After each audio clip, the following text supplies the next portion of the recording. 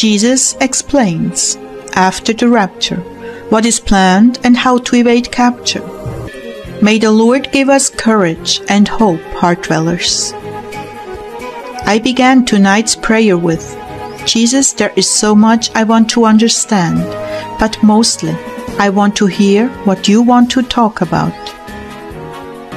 Jesus answered, very well then, let's discuss war, famine, and pestilence in this country, the horses of the apocalypse. Famine deliberately engineered is coming. Disease deliberately engineered is coming. Much death and destruction is looming over this nation. I have not yet allowed it to touch down, but everyone has a sense that it is coming. Not many understand it is the sins of this nation that will bring it down. What this country has sown militarily, it shall reap. Instability, famine, fear, atrocities, all these things are waiting in the wings to be turned loose on this nation. I have warned people for years upon years upon years, and only because my mercy has delayed it, I have not been taken seriously by the general population. So eaten up with greed and accumulating goods are they, even those who call themselves my own. But when the fabric of this nation dissolves, the only ones to escape will be those who follow me without wavering. And yet there will be martyrdom for some. That will be a crown, not a punishment. For a while after the devastation hits, there will be unprecedented conversions until the government can regroup and begin the regime of the Antichrist. Many have already been conscripted to his service in underground cities, those that survived, that is. Many have also been trained and readied for induction, and it is just a matter of time before they swing into action. Military defeat is key to placing America under one world rule. Though the communists and other regimes are used to bring this nation down, in the end they too will yield to the one world rule. In short, all are working together, networked into a massive conglomeration of nations under the strictest control of the Antichrist. As things become more organized and young adults are enthusiastically offering their lives to the world government, things will become tighter and stricter and more difficult to slip through unnoticed. This is when the mark of the beast, will be instituted. The Jewish people will be the leading #1 force of evangelization worldwide. They will be dedicated to bringing in the reign of Messiah upon earth. Neither family nor life will stop them in their zeal. Rather, they will be on fire and infused with a special anointing to carry out my will. The most opportune time to escape government control will be immediately after the disasters, because many will be presumed to be dead. That will be before organization sets in, although that will happen very quickly as food, water, and medical necessities will be offered through their agency, and they will take down names and numbers for future reference. In this way, they can catalog very quickly who is still living by offering necessities. Those who do not come forth, they will assume have been killed.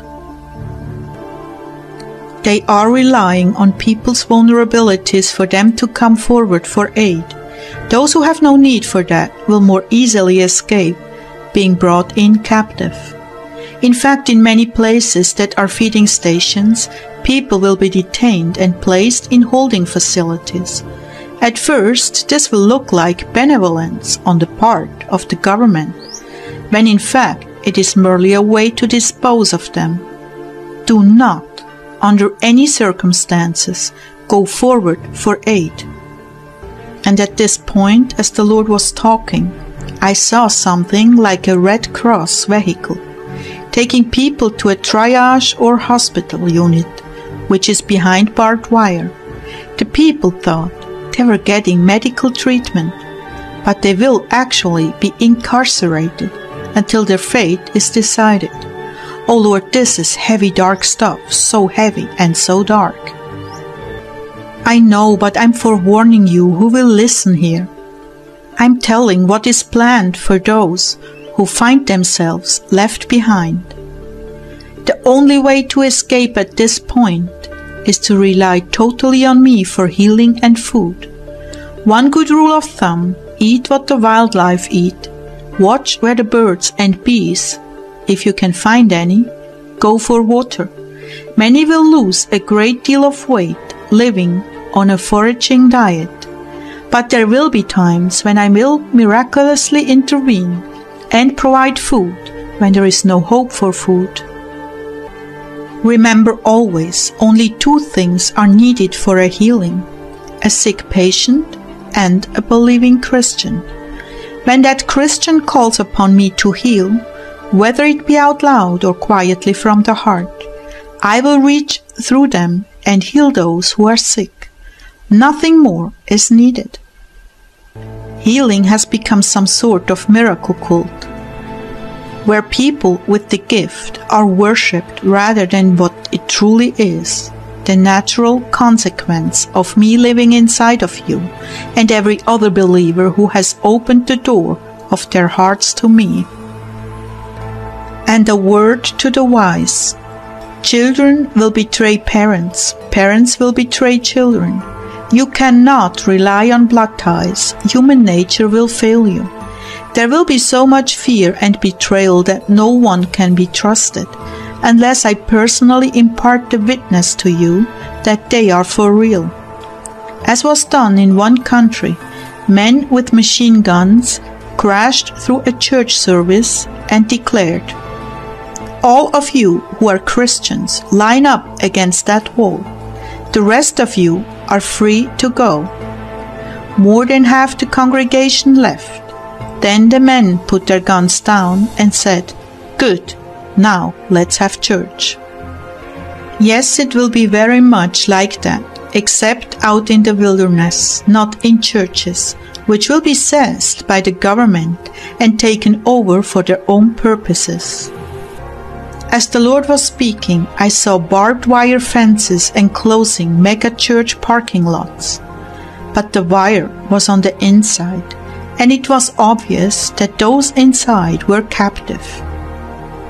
My people, even if they should bring you before the executioner for your faith in me, be not afraid. In seconds I will embrace you for eternity. Mercy will surround and anesthetize you in those last moments. Supernatural peace will also engulf you as you are led forth to execution. I know it is hard for you to accept now, and even some of you tremble in fear, but I tell you the truth. It will be much harder for those who must live hidden lives than for those who come to me early for their faith. In any case, I will be at your right hand and waiting for you to join me in eternity, where I have joy eternal planned for you, and you will forever be joined to me.